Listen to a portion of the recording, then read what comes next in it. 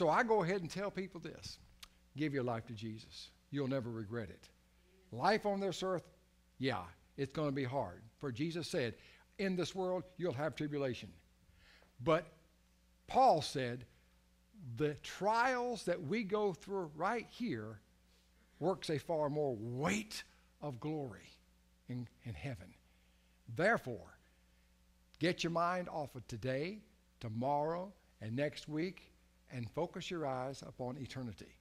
For when you leave this earth, you will not regret the fact that you said one day, Jesus, come into my life and help me every day to live a life that's pleasing in your sight. Do we always keep that before the Lord? Do we always say, well, I'm going to live a life that's pleasing to the Lord? No. Somehow or another we mess up. If not in action, in mind. And that's why we need Jesus every day. Not every day.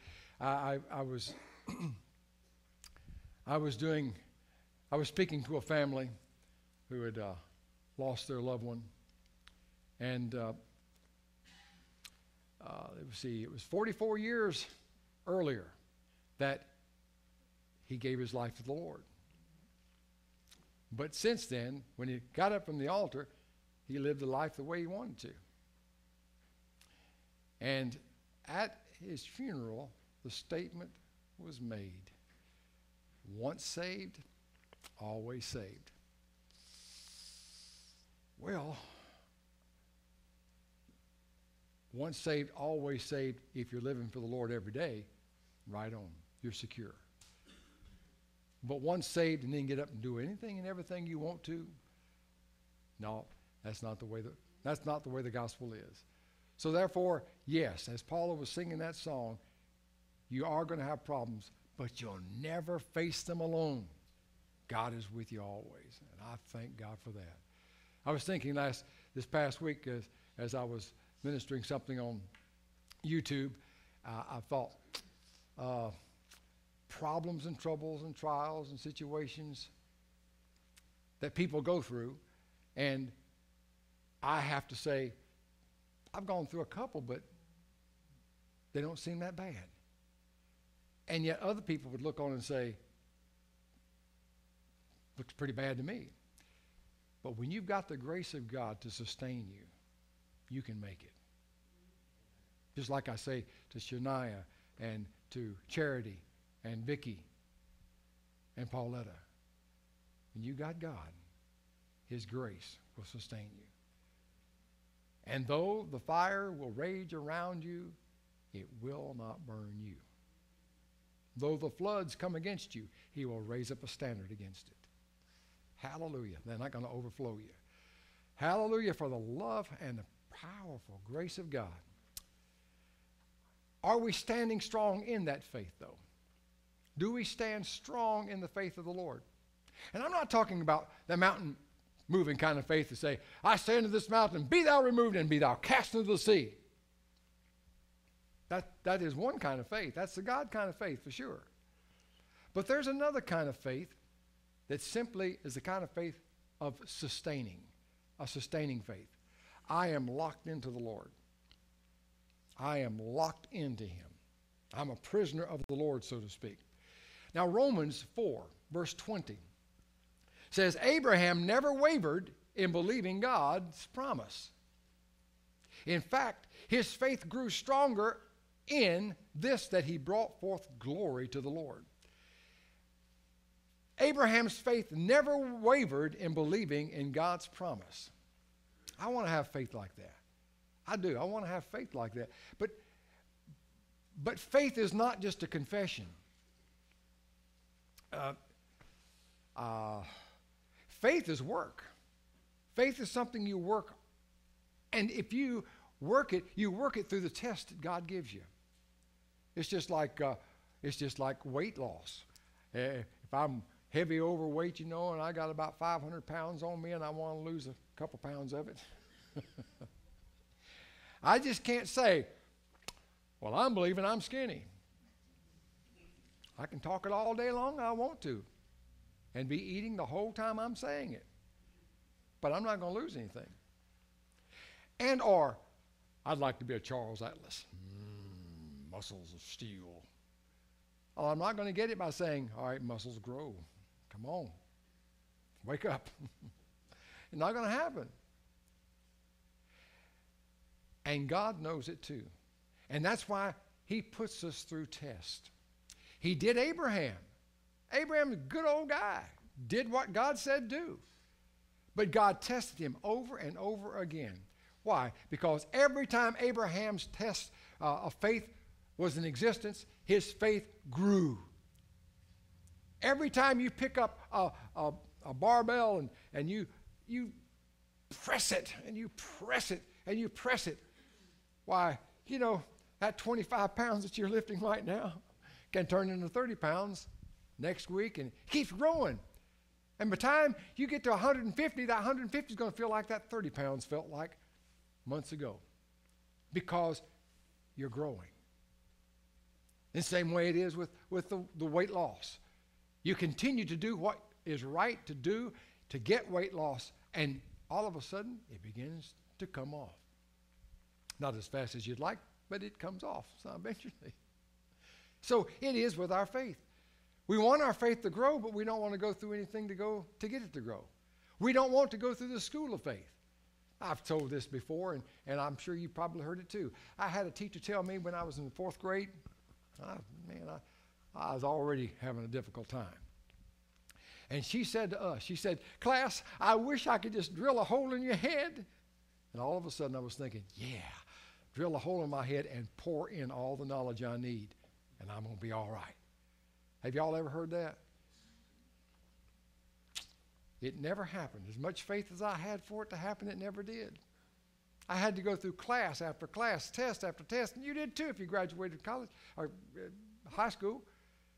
You know you had to work at it. And so it is with our faith.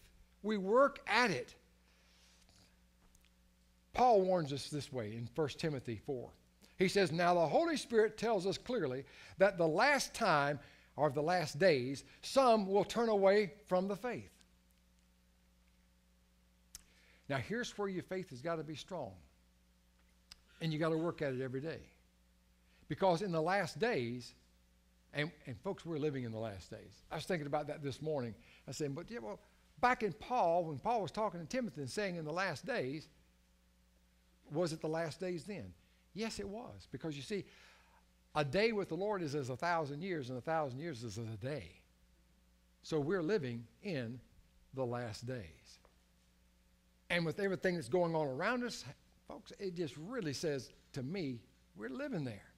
We're living there. And of course, this is not a exhortation on the coming of the Lord, but when Paul says in the last days, perilous times are come, and men will depart from the faith, follow deceptive spirits and teachings of demons. These people are hypocrites, and their conscience are dead. You wonder why you hear on the news of some of the most devious and horrendous crimes committed against the human being? And you say, how could anybody do that? How can anybody just kill somebody and dismember them and scatter their parts asunder? How? Because their conscience is seared. They don't feel anything at all. They don't care. And you see, if we don't continue to operate and tend to our faith, how do we tend to our faith? I think it's through prayer, through the reading of the Word, and the gathering of ourselves together. That feeds the Spirit so that our faith is stronger and stronger, so that we are not deceived when the enemy comes along and says something like, Satan is God. Have you ever heard that? Satan is God. He is a supreme being. He is the only God. What our young people have, in my day, shortly after my days of hearing songs and rock and roll, and when rock and roll got into bad rock and roll, as far as I'm concerned, because in it was backmasking. And backmasking, I don't know if it was Stairway to Heaven or I don't know which one it was, but if you play the song backwards, it's clear as day all the way through the song. Satan is God. Satan is God. Satan is God. And if I come to you and I said, Satan is God, you'd reject it immediately. You'd say, no, that's not true. I know better than that. Even if you don't know God as your Savior, you realize that is not true. But if you hear something over and over and over again, it gets into your subconscious. And whether it's played forward or backwards, and one day you'll hear, Satan is God. You know Satan is God, and you're going to think, yeah, I've heard that a lot in my life. Somehow or another, I think that's true. And you've fallen from the faith. So our faith has got to be built, otherwise we're going to fall for everything Satan puts out to us. Our faith is going to come under fire. It's going to be tested, and it needs to. Jesus said, when I come into this world, am I going to find faith? Which means faith is going to be tested. Faith is going to be tested, meaning that just because you gave your heart to the Lord many years ago doesn't mean you're okay now. You got to keep a relationship. Got to keep a relationship. Just because I said I do 40-some years ago doesn't mean I'm really married.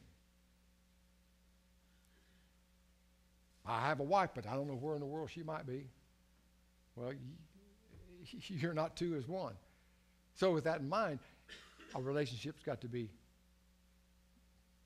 catered to, nourished, and exercised. 1 Timothy 4, again, Timothy warns and says, hold fast to the faith, because many believers concerning the faith have suffered shipwreck. Many believers concerning the faith have suffered shipwreck. Our faith can mess up. The faith that I'm talking about is not speaking to the mountains again. It is a kind of faith to believe in God and know that He is your Lord, He's your Savior, and you can trust Him, have faith in Him no matter what. It's called commitment. Commitment to the Lord. Peter warns about the testing too, about the last days. He said, we are kept by the power of God through faith for salvation, ready to be revealed in the last time. In this you greatly rejoice, though now for a little time, if need be, you are grieved through various trials, that the genuineness of your faith is tested by fire. You ever heard of tempered steel? All right, you take, for instance, a shovel. A shovel, on the end of it, has got tempered steel. That means it's strong. The handle will break before the shovel part will. But if somebody said, this is just steel, and it's not tempered, you'll take that shovel, and you take a scoop of dirt, and the dirt will outdo the shovel, and the shovel will bend, and you won't have anything. That's what God wants to do with our faith. He wants to temper it so that it doesn't bend when troubles come. And I know right now we think to ourselves, well, I'm never going to just trust God. I'm never going to have that faith messed up. I'm never going to not have faith in God. I'm always going to commit myself to Him. I'm always going to declare Him as my Lord and Savior. I'm going to declare He is God, no matter what. Yeah, well,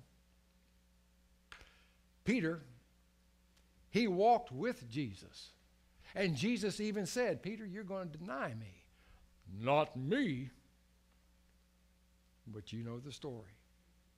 That basically same hour, standing before others, he said, I don't know Him 3 times. I don't know Him. I don't know Him. No, not me. So it's easy in here, in the safety of each other, to say, I'll never distrust God. But you let a heartache come to you. You let something very tragic take place and see where your faith is. If you're still able to say, I don't care about this furnace, and I don't care about this fire, I'm going to serve God no matter what, then you got something. Then you've got something. I think about Solomon. Now, I know Hebrews 11 talks about all the patriarchs and how that they're strong in faith, and Joseph and Daniel and Moses, and you can name a bunch of them. But there was one man that I couldn't quite understand, Solomon. Solomon was blessed with everything anybody would ever want. Solomon was blessed with a relationship with God. I mean, basically face to face with God. He was blessed with success in everything he did. God gave him wisdom, so much wisdom that kings and people from all over the world would come to hear the words of Solomon. But God gave him a solemn command. He said, look, don't intermarry with other nations. Don't do it. And what was the very thing that he was tempted by? Other women. Yeah. He didn't just intermarry with other women one time, but 700 times. Wow. Man, can you imagine remembering the names of all your wives and buying them what they wanted? Whoa. You better have everything in the world. And 300 concubines, and all of them foreigners. Now, why did God say don't do that? Why did God tell him don't do that? Because none of us are strong in ourselves, because the word says, he that thinks he stands, better take heed, lest you fall. Don't think you're out there a lone ranger. I'm telling you what, I've tried riding the saddle by myself without God a couple of times. I'm telling you what, I know it does not work. I can't do it. I cannot do it. And neither can anybody else. And neither did Solomon. I wonder how many times the Lord spoke to him and said, Solomon, remember, I told you don't do this. And you probably guessed would be about 1,000 times. But you know how many times he heard that voice?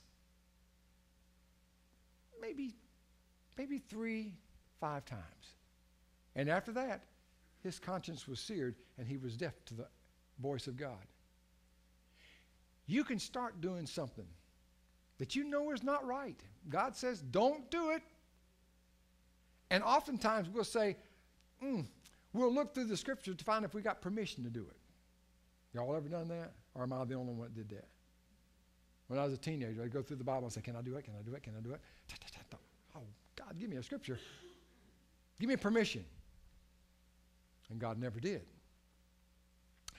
But you can keep doing something long enough till finally you'll come up with your own man-made doctrine that makes you feel like, okay, I can do it. And it's okay with the eyes of God too. I'm okay. Your conscience is becoming seared. And the voice of the Holy Spirit shouting to you, don't do it, don't do it. And yet we say, I don't hear a thing. And we go right ahead.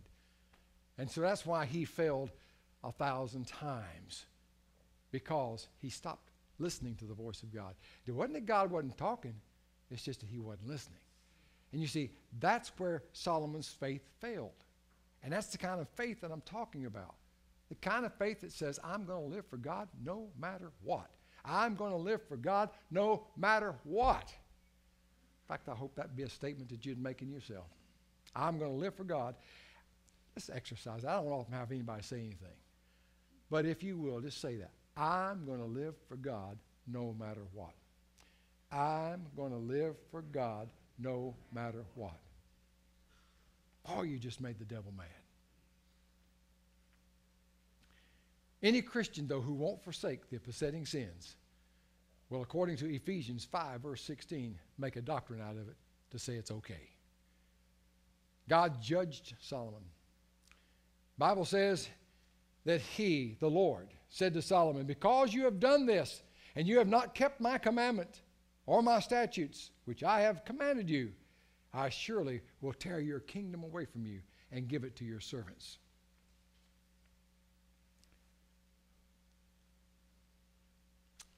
It wasn't hard to keep your eyes on the Lord and keep faith in Him. If it wasn't hard to do that, then He would not have given us all the warnings about it. The Bible is filled with warnings. Watch out. Keep the faith. Watch out. Keep the faith. I think as we look at Solomon and say, well, if he didn't make it, what can I do? I don't have the wisdom that Solomon had. I don't have the relationship, talking relationship like he did, hearing the voice of God, and I didn't have the success and everything he had.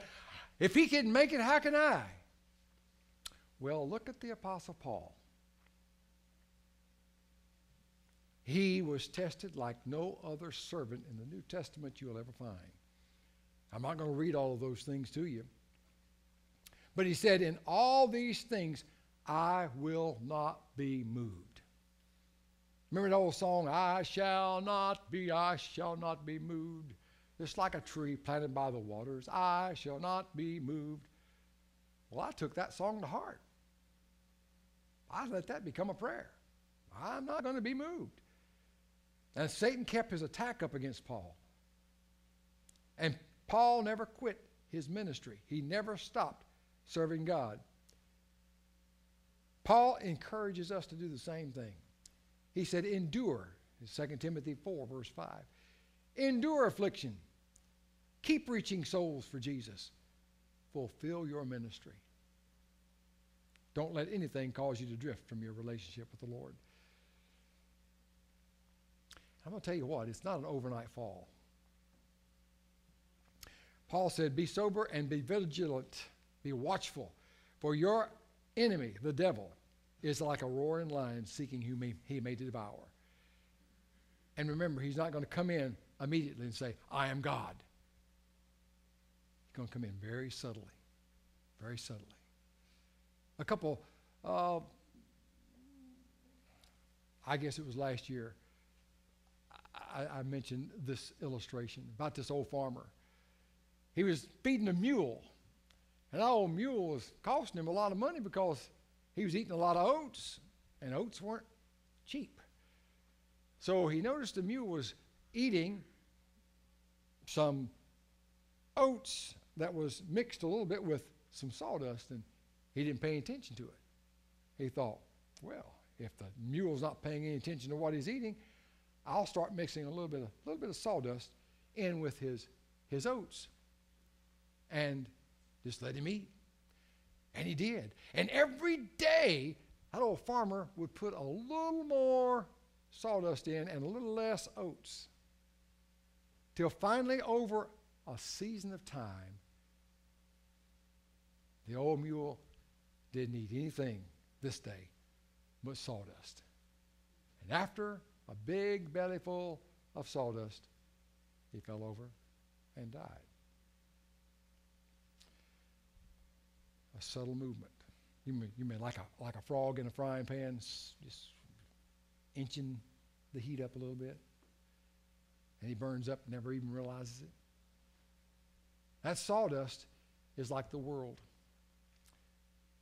Satan feeds us a little bit. I'm like, just a little bit. Mix it in with everything going on. Yeah, go ahead and worship the Lord. Go ahead and sing those songs of praise. Go ahead and read the Word, but here, eat this. And all of a sudden we're eating. And it's not too bad. And we're getting so used to it. And finally, all we're eating is the world. The spiritual food, so to speak, of the world. And we wonder, why are we dead? Why is God displeased with me? I'm still eating. Yeah. But you're eating the dead works of the enemy. And you didn't even realize it. Happened just that fast. Just that fast. So again, the process is really subtle. And he says that in Peter 4, 7 and 8. He said, in Corinthians, I have fought a good fight. I have kept the faith. Paul said, I was tempted to eat the oats. I was tempted to give in during the trials. I was tempted to give in to sin. I was tempted to give up. All that sawdust was all around me, and I could have easily indulged it, and no one would have blamed me. But I didn't. I kept the faith and kept my eyes on the Lord no matter what. No matter what. And thus he could say this, I have fought a good fight. I have finished my race. I have kept the faith.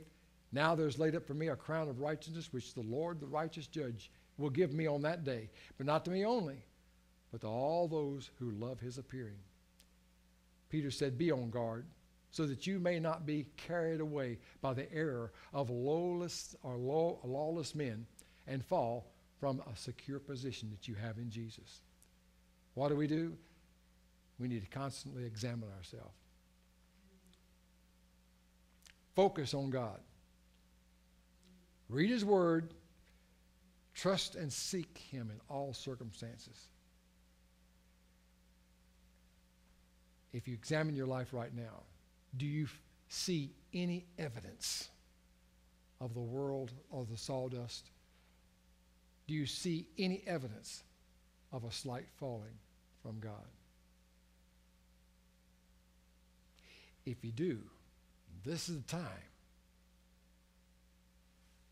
to shake it off and get right with God. Say, yeah, but don't I have to clean myself up first? You can't. He's the only one that does that. And thank God for his blood that covers us, cleanses us from all sin. Hallelujah.